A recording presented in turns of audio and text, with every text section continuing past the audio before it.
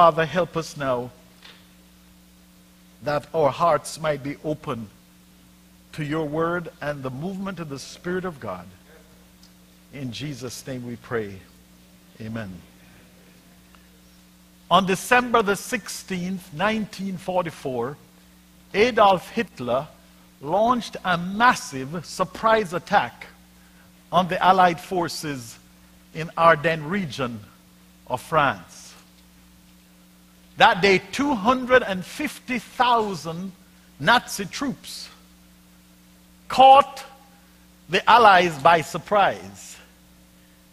Unfortunately for the Allies, that group they attacked was about 80,000 inexperienced soldiers, and in no time the Nazis had broken through. The Battle of the Bulge had begun, and if you don't know about the Battle of the Bulge, you need to go home and read your history. But the Battle of the Bulge had begun, and the Battle of the Bulge is regarded as one of the most brutal battles in American history. In that very short battle, the Allies lost 90,000 troops, and 20,000 American soldiers lay dead in a matter of days. That's when the Supreme Allied Commander, General Dwight Eisenhower, called up General George Patton. Patton was a true warrior. In fact, his nickname was Old Blood and Guts, because Patton was known for his grit and his courage. And although Patton's army wasn't close at range, they figured Patton could do something to save this massacre that was taking place. In an unbelievable, brilliant military strategy, somehow General Patton was able to mobilize the Third Army and break through the Nazi ranks within 7 days. Patton hit them with such an incredible attack, such a barrage, and he was supported by some other troops that, listen, the Germans could not recover, and within 3 months the Nazis had surrendered and their participation in World War II had come to an end. Patton went on to become a legend, and in fact pretty much any list of the greatest American generals you will ever see, General Patton is ranked as one of the top 10. In fact, many say he's the second greatest American general ever. But you know, Patton is such a great general. Books have been written, movies have been made about Patton. But the real unsung hero is Patton's mom. Because when George Patton was a little boy, he suffered from a very severe learning disability, and as a result of this disability, he had great difficulty learning to read, write, or spell. Today we have found out that what he had was dyslexia, and we have found ways to deal with it. But back in the 1890s, when George Patton was a little boy, there was absolutely no one who knew what to do. So anyone who was born with dyslexia back then was almost guaranteed to be a failure. But Patton's mother, Ruth, was not going to allow that. And Patton's mother stuck with him and encouraged him and pushed him. And so by the time he was 11 years old, Patton had started to learn how to read and write. Patton, as he later on in his life, George Patton realized that it was because of his mother that he had become this American legend, and he would often tell his colleagues that were it not for my mom, I would not be the success I am today. And after she died, Patton wrote his mom a letter, and he said, "Dear Mama, you're still very near." He says, "My only regret is that during your life, I didn't take more time to tell you how much I love you, and to tell you how much I admire your courage." He was a great man, but he had missed one of life's great opportunities. And I'm going to suggest to you, my friend, that if your mom is still alive, that today and every single day, you take time to let your mom know how special she is. Might I tell you, it will mean more to her than you ever think. Take time to tell mom that she is special. I'm so glad to have had a great mom. Moms are so special. Without them, we wouldn't be here. But you see, moms mean more than just giving us birth. They nurtured us, they encouraged us. A good mom, sadly, not everybody's going to say the same about their mom. But listen, even if your natural birth mom was not special, I trust that there's somebody in your life that was like a mom to you. Who mothered you, nurtured you, encouraged you. Moms know just how to pick you up when you fall down and bruise the knee and kiss the knee. And somehow that kiss has healing properties. Moms are so special that some people call their mom an angel. Some people call their mother a saint. President Richard Nixon, he always said his mom was a saint. But you know, Nixon left the White House in disgrace. So mom, if your son or daughter calls you a saint, probably you can't fully depend as to whether that's so or not. But listen, there is somebody whose word you can depend on. And if God says you're a saint, you're a saint. And as I was thinking about what I would share with you this morning, the Lord led me to an unusual message for Mother's Day. I want to talk to you about what a real saint looks like. You say, how does that have to do with Mother's Day? Can you imagine how it would revolutionize our homes and our families, Mom? Can you imagine, Mama, if your children decided today to become a saint and to behave like a saint? Can you imagine what would happen at home? Can you imagine if the fathers, the men in the home, can you imagine if they decided to behave like saints? Mom, can you imagine if you decided to be a saint? No, I'm not talking, this is not pie in the sky, because here's the good news. Every single person here this morning can leave here knowing for sure you're a saint. I want you to understand that. You said, Pastor, you don't know my background. I don't need to know your background. God knows your background, and He's the one saying you can. Every single person can leave here a saint. So you say, some of you are sitting here and you're saying, well, this message is not for me because I'm one already. But I'm going to also talk about the fact we need to behave like a saint. Oh, come on now. God wants us not only to leave here this morning being sure we are saints, but He wants every person who is already a believer in Jesus Christ to make a commitment to behave like a saint, because He wants to change some families. And this would be the best Mother's Day ever if everybody here said, God, I'm willing to look like one. Mother Teresa of Calcutta is one of the most well-known Catholic nuns. You know, she never had children of her own, but she raised thousands of children who had been abandoned and discarded. Some were abandoned because of AIDS, some were abandoned because of tuberculosis and other things, but for whatever reason these children were abandoned, and Mother Teresa took them into her home. Thank God for people, mothers like that. And I'm so glad to know that in our church there are some who have adopted children, who have acted as foster parents for children. They weren't your children, but you took them in and you mothered them. Hallelujah, thank God for you. Mother Teresa died in 1997, and 9 years later, the Catholic Church canonized her and made her a saint. You see, the Catholic Church believes that to be a saint, you have to be dead. Number two, you have to have lived an exemplary life. And number three, you must have been involved in at least 2 miracles. But let me ask you, is that what a saint really looks like? Do you have to be dead? I don't want to be a dead saint. But as Paul begins the letter to the Ephesians, in Ephesians chapter 1, verse number 1, look with me there. Paul says, Paul, an apostle of Jesus Christ, by the will of God to the saints who are in Ephesus. Hallelujah. These people were saints.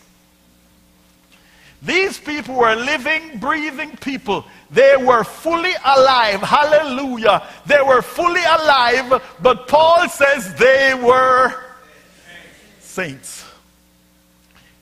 This morning I want to share with you very quickly 3 facts about God's saints. 3 facts about God's saints.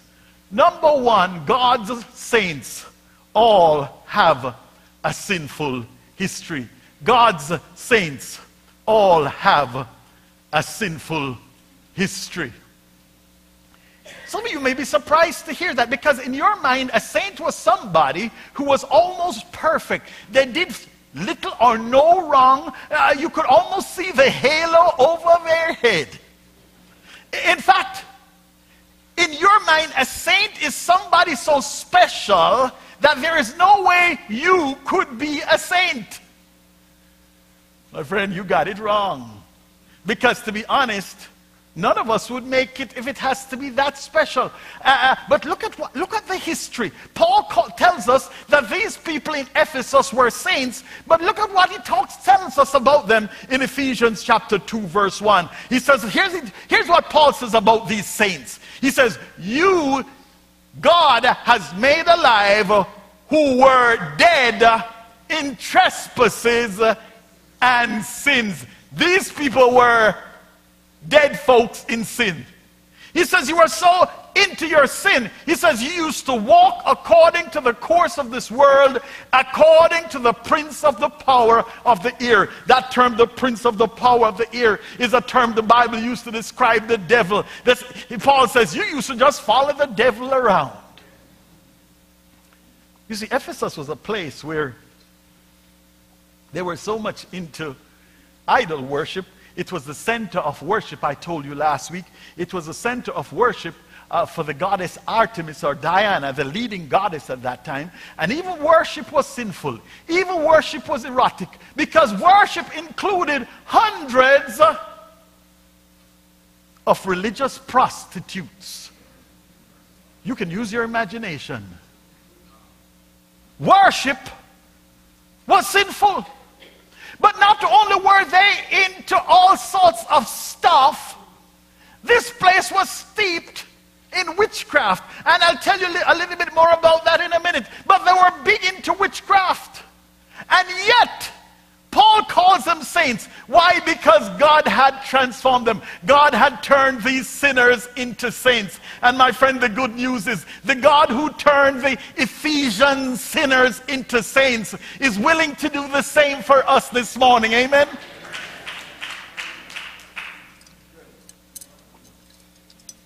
The problem is sometimes we don't want to believe we're sinners.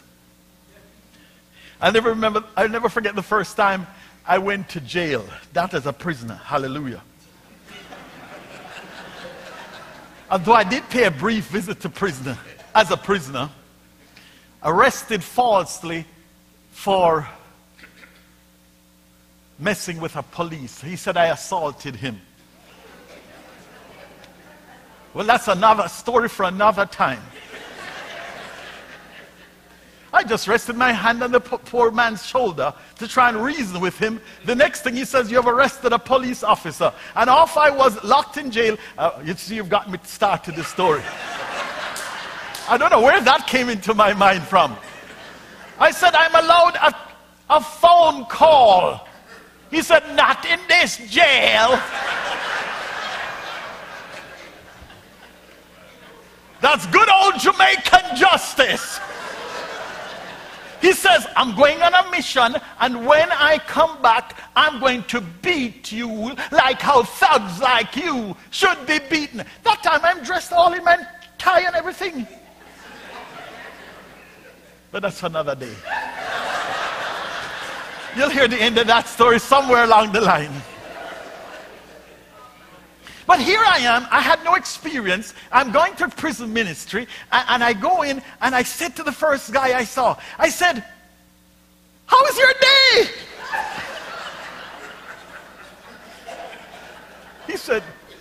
He said, you don't seem to understand where I am. He didn't say that, but his face said, I'm in jail, fool.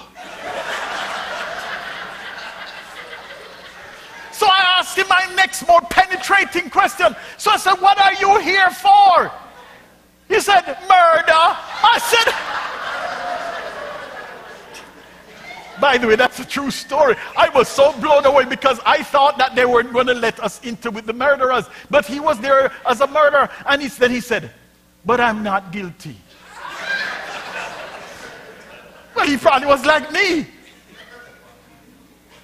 But do you know what I found out after a while? Almost every time I went to prison ministry and asked the guy, he said he wasn't guilty.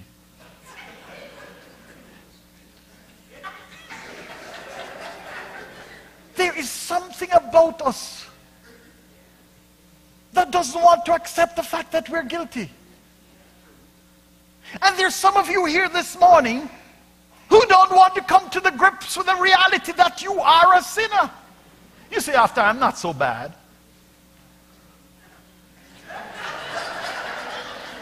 I'm not as bad as that other dude. I'm pretty good. God, to be honest, if God gets me, he's a lucky guy. But here's what my Bible says.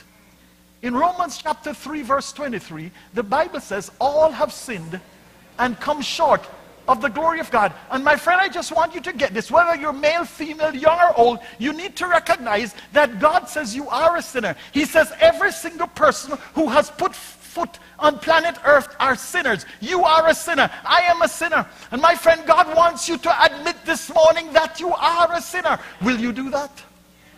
You see, until you are willing to admit you're a sinner, there is absolutely no possibility that you can be a saint. Because in Luke's Gospel chapter 5 verse 32, here's what Jesus said. He said, I have not come to call the righteous, I have come to call sinners to repentance. Did you hear what Jesus is saying? Jesus is saying he only came for sinners. The message of the gospel is only for a sinner. And unless you are willing to say, God, I am a sinner,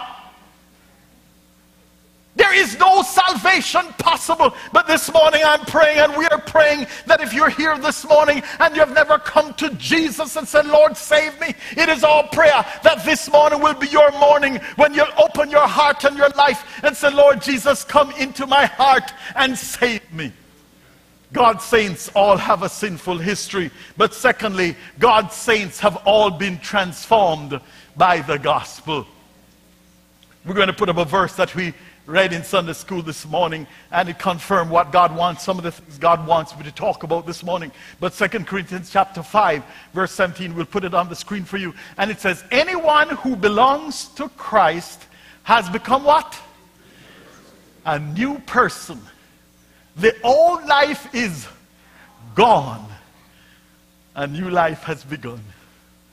You know, I believe there's somebody here this morning that if you were honest and you reflected on your past, you'd say, boy, I wish I could get a brand new start. And God is offering you a brand new start. Despite what you have done, despite how many people you have hurt, God is willing to give you a brand new start. He said if any person is in Christ, they have become a brand new person. The old life is gone, and new life has begun. Listen, God's saints have all been transformed by the gospel.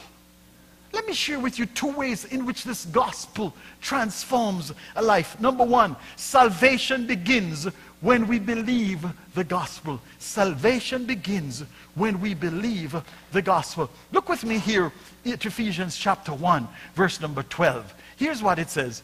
That we who first trusted in Christ should be to the praise of his glory, in whom you also trusted after you heard the word of truth, the gospel of your salvation. Listen to what it is saying. It is saying that these Ephesians, how did they become saints? Don't miss this, folks. These folks became saints because they trusted after they heard the word of truth, which is the gospel. They said, after you heard the gospel, you trusted. It says, in whom having believed.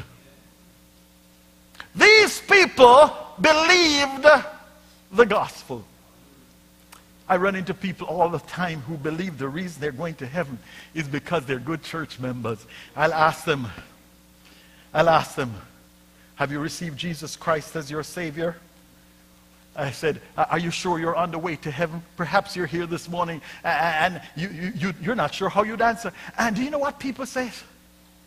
They say, Brian, I'm a member of Heaven Bound Baptist. And all of us in Heaven Bound Baptist are heaven bound. I've been baptized. I am in the usher board. I'm a trustee. My friend, you could be baptized upside down, right side up, sideways.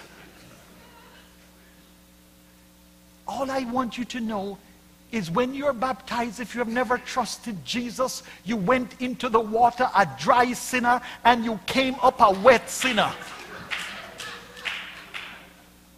Nothing happened. You see, these people were saved because, listen, they believed the gospel. Well, the word believing the gospel, you may say to me, what is this gospel? In 1 Corinthians chapter 15, we're not going to turn there, but the first few verses of 1 Corinthians 15 gives us in a nutshell what the gospel is. And the Bible tells us in 1 Corinthians 15 that here are some key essentials of the gospel. Christ died for our what? Sins. All of us are sinners. But thank God Jesus Christ died for our sin. That's the good news. Jesus died. He paid the penalty that my sin deserved and your sin deserved. Aren't you glad that Jesus died for your sins? But listen, he was buried, it says. Then it said, on the third day he rose again. That's hallelujah ground, because if Jesus, it was still, listen, if Jesus didn't rise from the dead, if Jesus was still in the tomb, his death would be like anybody else's death but Jesus Christ. And by the way, in case some of you wonder, is this for true? Listen, this is the most well authenticated fact in ancient history. The resurrection of Jesus Christ has been authenticated not just by the Bible, but all sort of secular historians. Jesus Christ's resurrection is factual and authenticated. And the fact that my Jesus is alive gives authority to the fact that he's able to save and to keep all those who come unto God by him. Hallelujah.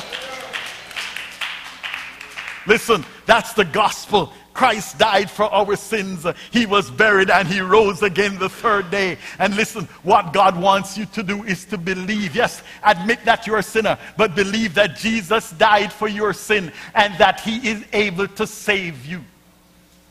This business of belief, though, gives some people trouble, because you might say, but Pastor, I believe Jesus was here. I believe he was a good man. I believe he died. In fact, I believe he died for me. But you see, believe, I'm glad this verse actually adds the word trust. Because the belief that Jesus is talking about, the belief that saves, is a belief that causes you to trust your life to God. The Kilauea volcano is big in the news this week because it has been erupting and it has been destroying homes. And this week, of course, I couldn't help but remember, and some of you heard me tell the story before, but I couldn't help remember when Cheryl and I went to the Kilauea volcano several years ago. And when we got there, there was the gate was closed and there was a big sign, a danger, keep out volcanic eruption. And so all those people who wanted to see the volcano were turning back.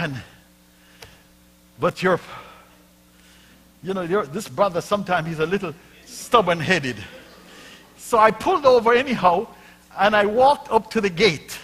And there were some rangers there. And the ranger said, you got to keep out. And I said, is it possible for us to go in? And for whatever reason, I sometimes wonder why. I don't know why. Probably because he hadn't run into too many Jamaicans there before. But for whatever reason, he said, would you like to come in then? I said, is it dangerous? He said, yes. But he said, If you follow me, you'll be okay. So I looked at my wife, and you know, she sometimes will go along with me. And so we decided we're going to go through. We went through the gate, just the two of us and the guide, nobody else, everybody else was turned away. Was it that we were fools? But we were trusting. That's what I'm trying to get across to you. I tell you, it was a long way. But as we got closer to where the earth had broken open, it got fiery hot. When I say hot, and the smell of sulfur, and there were like little pieces of glass because of where the lava would flow into the ocean with all that the silica in the thing. But I tell you, we finally got to a point where he said, listen, you don't make any step. Wherever you see me step, you step right there. And to make the point, he broke off a twig and he touched a stone that looked like a regular stone. And when he touched the stone, it just lit a fire. He wanted us to realize that even some of those stones that looked like they were so hot because an eruption, that section was you see, it wasn't one of these bow eruptions. It was a gentle, nice, sweet eruption. But as we walked behind the guide, it became clear we were trusting him with our life. What an amazing thing to look inside. Cheryl and I still sometimes talk about it. To look inside the earth and see the fire. The literal burning fire. Oh, you don't believe there could be a hell? God already has, he's got something under there right now. The literal fire. And we looked inside. Of course, we're like burning to death because it is so hot. But I wonder if you realize what happened. We had totally entrusted our life in that man's hand. We never made one step. Brother Herb, trust me, I never made one step. And God is asking some of you this morning to put your trust in him, not just with your life. He wants you to put your trust, entrust your life, your soul to him. He wants you to say, God, I am so trusting that you will lead me to a heavenly home, that here is my life, and I'm going to go your way. I'm going to follow you, and I'm not going to take any steps that you're not taking. I'm going to go with you all the way. Where he leads me, I will follow. And there needs to be somebody here this morning who will say, Lord Jesus, I am willing to go. I'm willing to admit I'm a sinner, but I want you to save me today. But listen, salvation happens when we believe the gospel, but consecration only happens when we live out the gospel. The word saint comes from a Greek word which means consecrated to God, or to be set apart for God, or to be holy. That's what it means. It's to be consecrated, to be set apart for God. And the minute you and I put our faith and our trust in Jesus Christ, something dramatic happens. God actually consecrates us. He sets us apart for himself. And that's why it's possible, my friend, for you to become a saint today. Because if you trust Christ, he will set you apart for himself. He will make you a saint. But there's another aspect, you see. God has set you apart, but what he wants you to do is to set yourself apart. In 1 Corinthians chapter 1 verse 2 we read these words. It tells us we're not only saints, it says we are called to be saints. Well, I want you to get the difference. We are saints the minute we trust Jesus, but we are now being told we are called to be saints. What God is saying is that those whom Jesus has consecrated ought to behave like saints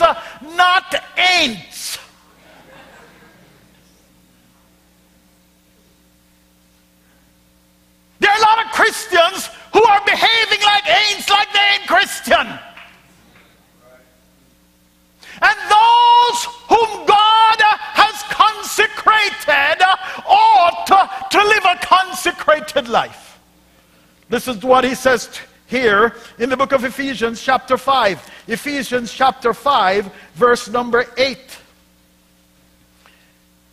For you were once darkness. If you're there, say amen. Ephesians 1, chapter 5, verse 8. Are you there? Amen. For you were once darkness, but now you are light in the Lord. Hallelujah. My beloved brother and sister, he's telling us a fact. You were once in darkness, but you're now in the light. And he says, walk. This is an imperative. Walk as children of light. A saint has no business acting like he ain't. Walk as children of light. For the fruit of the Spirit is in all goodness, righteousness, and truth, finding out what is acceptable to the Lord, and have no fellowship with the unfruitful works of darkness. These folks in Ephesus got it. Do you know that these Christians were so big into witchcraft? But after they became Christians, the Ephesians realized, we can't live like this anymore. So guess what they did? The church had a big bonfire. Elders, probably we need a bonfire, GCA. The elders had a big bonfire. And the people brought all the books on witchcraft, all the book on the magical arts. Oh, we need a bonfire for all you folks who have some pornography in your house. All them videos, all them magazines. We need a bonfire that you can come and burn the trash.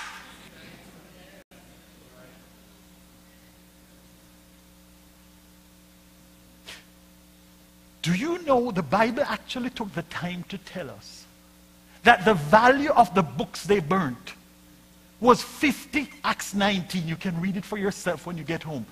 50,000 pieces of silver was the value of the books. You say, bring it into today's term. I did some calculation based on some things that I found online. $5 million worth of books they burnt. Can you hear me? $5 million worth of books. Because they were convinced we cannot keep on living the same old way.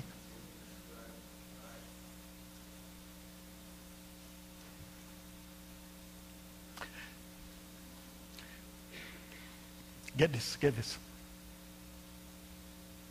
People who want to keep their garden beautiful cannot preserve a plot for weeds. Did you get that?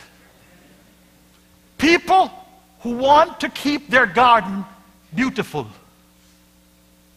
cannot preserve a plot for weeds. How stupid would it be for you to be growing all these flowers, and right in the front of the flowers is this big plot of weeds that you have specially preserved?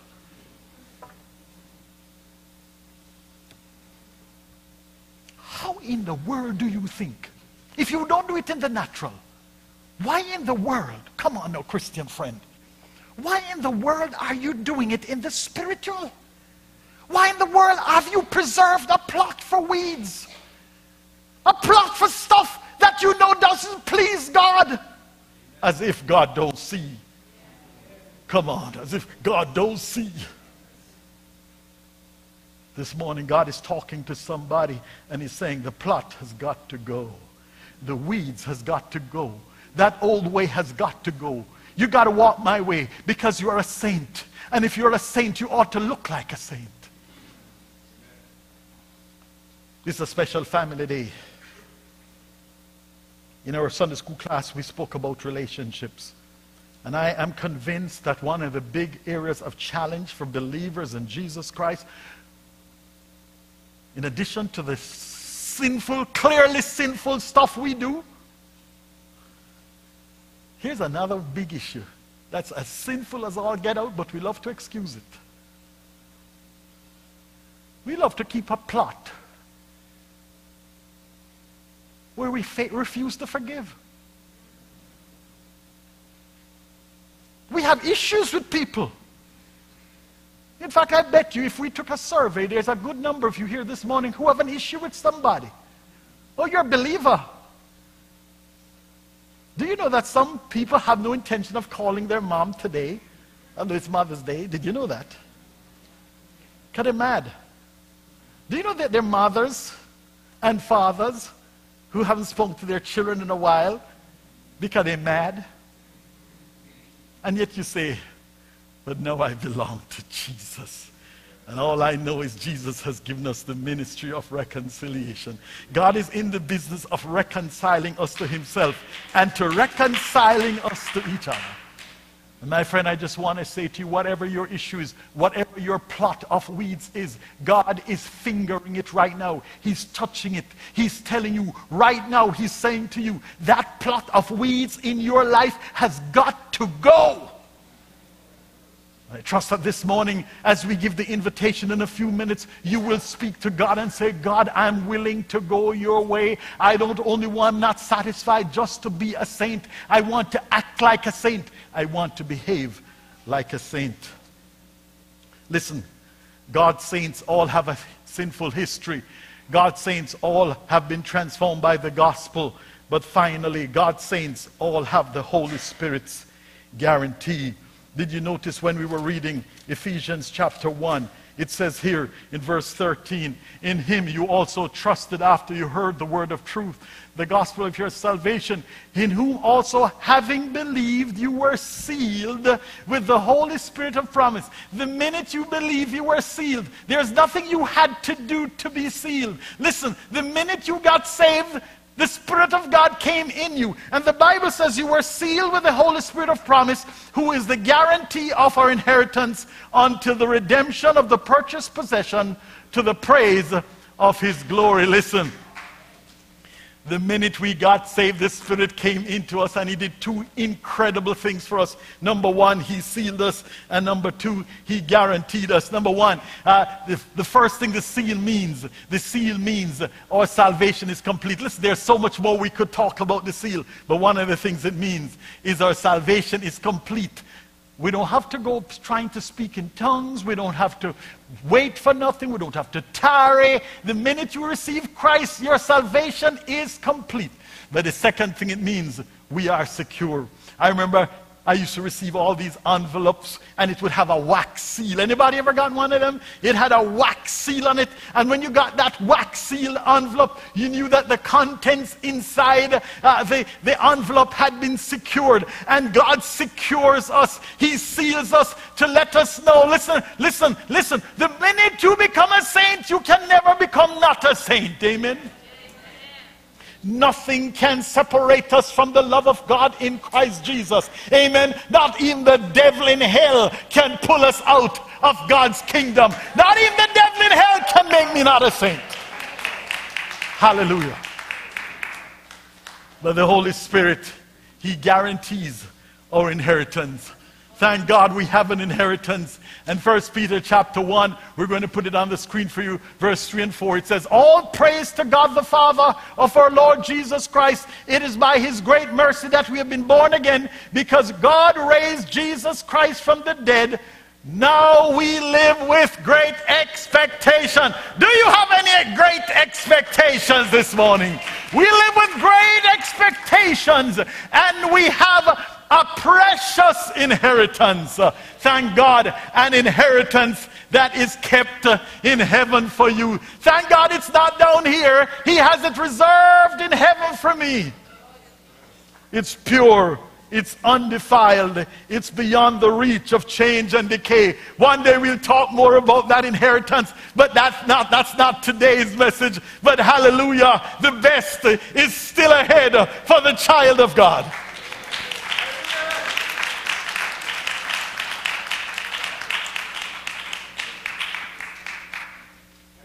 So what does a saint look like?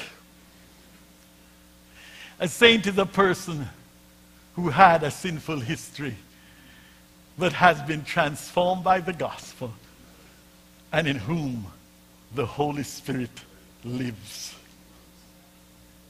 Does the Spirit of God live in you?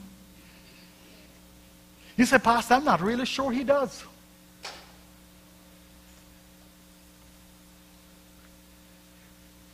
If you are not sure he does, perhaps he doesn't live in you.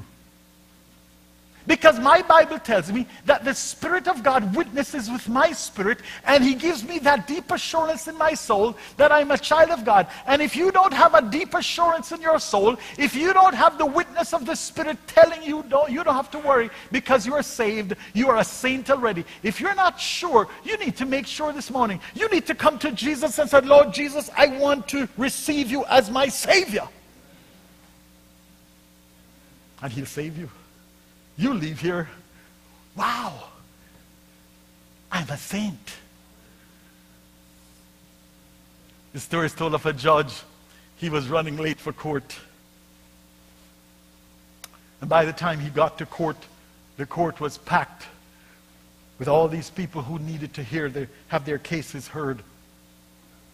And judge decided, you know what, I'm to speed things up. I'm going to make things very easy today. What I'm going to do, I'm going to form two lines. I'm going to have a guilty line and an innocent line. All those of you who are willing to admit you're guilty, come and join the guilty line. And all those of you who think you're innocent, join the innocent line. So guess what happened? Three little stragglers came to the guilty line. All the long line of innocent folk. Three little. The judge sat on the bench and he said to the folks in the guilty line, all of you who have admitted you're guilty, I declare you innocent.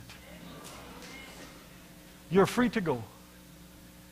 He says, all of you in the innocent line, I'll sit here till night if it takes to hear your case. Oh, that's just a story. But what a powerful illustration. Because that's what God is offering you today. He says, if you'll come and say, I'm guilty. I want your salvation.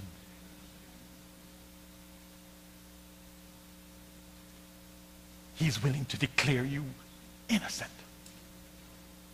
He is willing to declare you a saint. Do you want it? Can you believe it's that simple? You don't have to get beaten in your back. You don't have to go up a flight of stairs on your knees. All it takes is a decision in your heart where you say, Lord Jesus, come into my life today. Father, our heads are bowed. Our eyes are closed. And we pray, God, that in the quietness of this moment, your Spirit might work on someone's heart. They will say, Lord Jesus, you've been talking to me today. I am willing to admit I'm a sinner. And I am trusting in you.